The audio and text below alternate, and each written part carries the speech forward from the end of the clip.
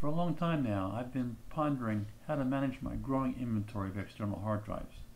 I didn't want to shell out $200 for a ready-made enclosure and liked the idea of fabricating my own. I got the itch to make one. In this first photo, you can see my current collection scattered in the lower desk file cabinet. It's a rat's nest of cables, power supplies, a power strip, and a powered USB hub. I can't seem to find anything. Not a great way to store them, but that's all about to change. Here in the second photo are the results of this project, and it checks all the boxes. It mounts them in a container that's easy for transport, condenses the space that they take up, organizes the wiring for replacement and troubleshooting, and locates all the controls and inputs at a centralized location. Now let's go ahead and break it down into the following steps. Here's some photos of the build. Here's the can itself, and then of course drilling holes for the fans in the box and the lid, and I used a 4-inch hole saw for that.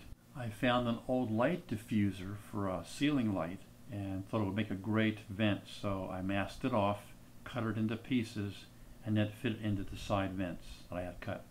And I used a metal cutting wheel to cut out the vents on the sides. It was important to add these vents on both sides and the bottom for adequate airflow, otherwise the drives would heat up.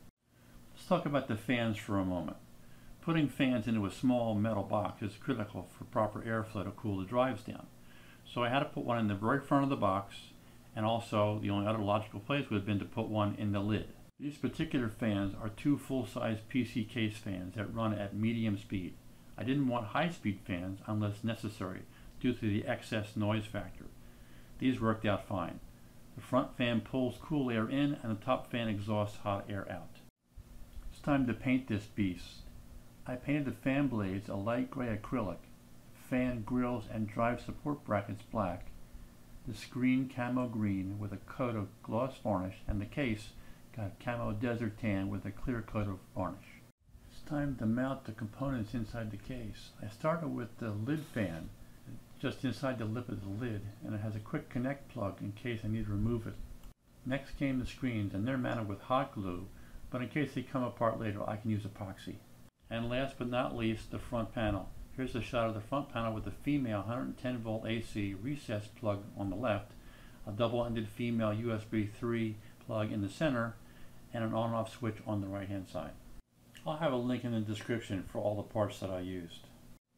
Let's talk about power for a moment, specifically the USB connections.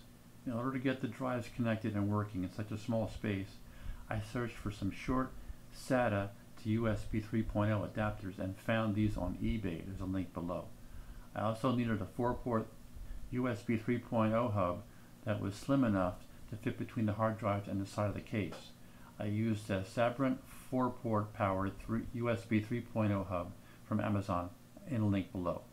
I had to make sure that these USB adapters and the hub would fit around the drives and still fit in the box itself.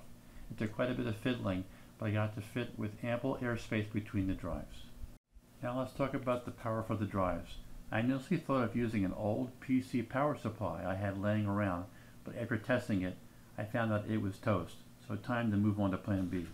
Using the existing power supplies that came with the drives, the plan was to nix the plastic cases, zip tie the circuit boards to a piece of thin wood, resolder the leads with new ones, and mount the board inside the box. Lots of shrink tubing here, and one of the most time-consuming parts of the project. However, it did work out very well. And now the real heart of the project, which is the stacking of the drives. I've included several shots here from different angles so you can see the detail. The drives are stacked with about a ½ inch of space between each one. I reused the metal from the screen cutouts and drilled mounting holes as side brackets. The SATA adapters are mounted on the front of the drives. Their wires wrapped around the external part of the drive, then plugged into the 4-port USB hub. The power cords for each drive and the hub feed back through the gaps of each of the drives and are taped to the drives and brackets to reduce air interference. They have quick connect connectors so the drive can be modified or removed from the box. Well, here she is, the final project. Everything fits and it's all in there. It even has a handle. I tested all the components prior to firing it up. It's too much of a risk to just plug it in and hit the switch. Everything works and the PC recognizes all the drives. Airflow is good with no appreciable increase of heat due to the dual fans and air screens on 3 sides. The noise level is low, just a little more than when the drives were piled up in a filing cabinet. In conclusion, this is one of the most challenging ones I've attempted and very satisfying. It took a while for planning, building, ordering parts, but I'm not in a hurry. I'm glad to see it complete. If you are considering trying this, make sure you take the time to plan and test everything to ensure a positive result. Good luck with yours, and thanks for stopping by.